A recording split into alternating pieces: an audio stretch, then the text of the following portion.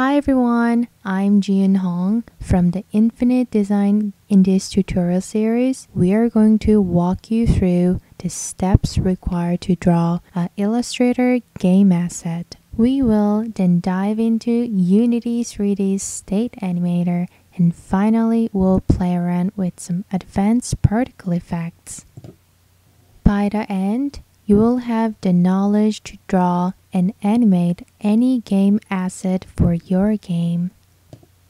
This course is free to all, so if you would like to support us, follow the link and purchase any Braintree art.